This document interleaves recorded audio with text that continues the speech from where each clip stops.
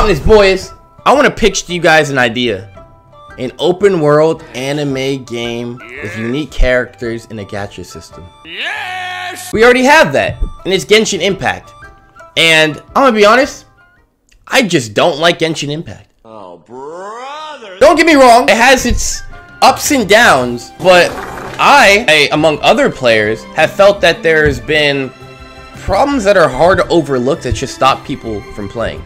Now, that doesn't mean Genshin doesn't have a dedicated player base or fans who love the game, but there's core issues that, for years that the game's been out, hasn't been solved. I want to use the analogy of similar to when Internet Explorer was the only tool for people to use. They got complacent, comfortable, didn't really have to do jack squat. But then you had the other ones, competition. And that's what I'm here to talk about today. Similar to the last video I did with VHS having some competition to DVD, I want to talk about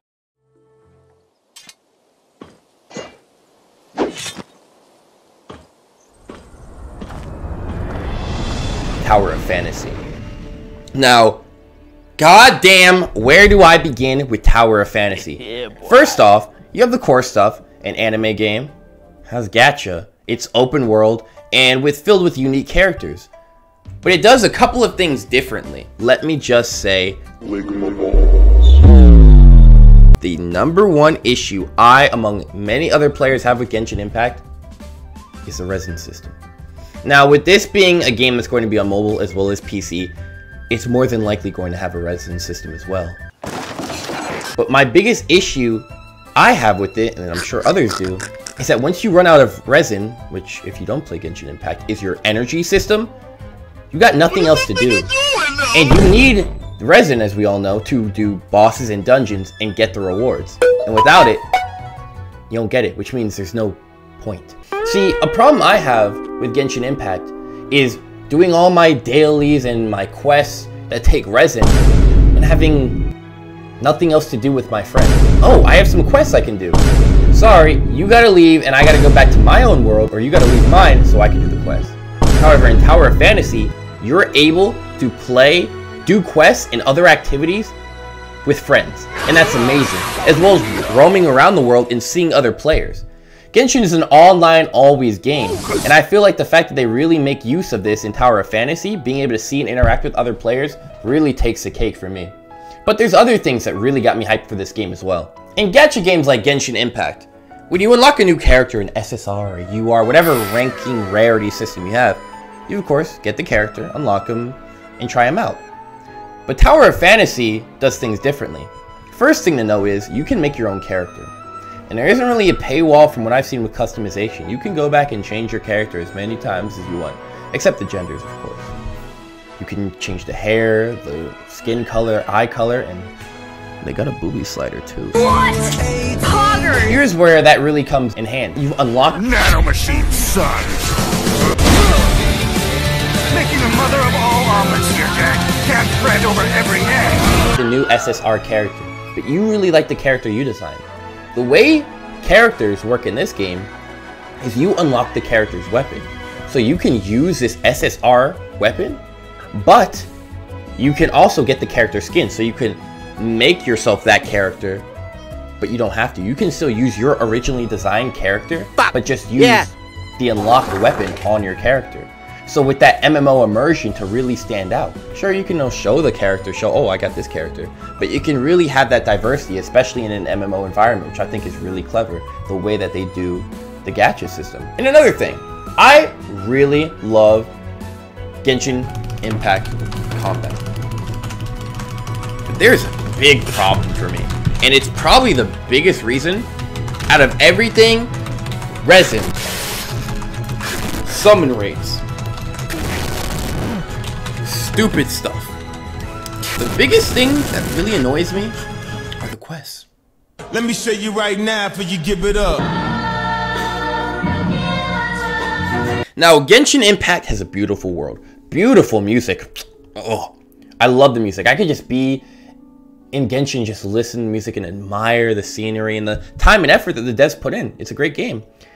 But when I come back to Genshin and I, say do some dungeons and I enjoy the combat, and I see there's quests out where I could get Primo Gems, which Primo Gems being a prime currency. Here we go. Money talk. I will do a quest, and after more than a year, quests are not skippable. Now, it's funny. In China, recently, they added a thing where if you're under a certain age, you can only play like an hour a day. So I saw some forum, but I pray for those poor souls to want to experience quest content. Because for the quest or any type of event, you cannot skip cutscenes. Damn! Now, I'm all for story just like any other player. But when I want to get to a specific event, say after a long day of work or an activity, sports, whatever, say anyone's long day of work or school, I want to play the event. And to sit through 10 plus minutes, cut 10 minutes, 10 minutes, 10 minutes of them just talking, doing a hand motion, talking, and Paimon saying, "I'm not emergency food," gets pretty old pretty fast.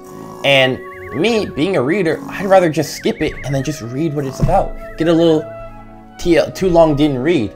Because it really feels like, again, as a player, my time isn't respected. And I looked at a subreddit and it's like, oh, well, you just don't appreciate the story. That's not it. Astra Shelter. Area code. Hey, that's pretty good. Big problem people have, there really isn't end game content. I really like what Tower of Fantasy is doing, where even already they're addressing them.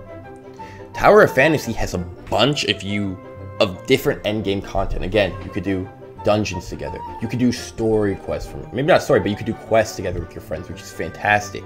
There's a raid. You have a multiplayer raid where not just 4-player like in Genshin, you have multiple people fighting this huge boss. Real bosses you find in this game, from what I've seen, you can have over like 20 people or something come over and all fight it together, and you all get the rewards, and it looks amazing because you get that interaction like in an MMO, and you really have that amazing, exhilarating feeling that you should have in an MMO. And I'm very excited for that I already see this endgame content. Along with that, they have PvP, which is dangerous in a gacha game, mind you. It is very dangerous, but that's really cool that they have all these game modes and functions. Even they have a soccer mode. Granted, it's not a full player versus player soccer mode, but just the fact that you could kick a soccer ball into a goal against bots. That's nice to have. It's something so minute, but it's like, that's nice. Still no bitches. And mind that, Tower of Fantasy has different ways to traverse the world. From jetpacks, jet skis, mounts, like a horse or a car, or a bike, a motorcycle. It's nice. It really makes the world feel fresh, and it helps Tower of Fantasy to differentiate itself. I'm just very excited for this game because, while it'd be a stretch to call it a Genshin killer, because Genshin's so popular and they have a really solid player base. Did you just in your sister? I would be lying if I said I wasn't very excited for this game because it's Sandwich. fun looking. You know, it looks good. It just. I wanna get a win with ninja blabbers in my Fortnite land. Players know I'm cracked. They call me Builder, Mr. Builderman. August 11th, and it's free to play. You know, free ad, I guess, but I just want to express my personal excitement for the game because it looks really good to me. But yeah, boys, that is my comparison on Genshin Impact and Tower of Fantasy. I appreciate you guys watching. Check out the Discord, join that because we have a Tower of Fantasy part. Check out the Twitch because I will be streaming that, and I stream basically every day, so you should check that out. I got an Insta, TikTok where I post clips, and you know, all that YouTube stuff. Subscribe if you enjoyed the video and you want to see more. I do everything on this channel basically, but I really appreciate you guys watching. Deuces, boys. And I'd love to hear your thoughts. Do you disagree with me? Do you agree with me? And what are you excited to most in Tower of Fantasy? See you, boys. Always been bitch. Always.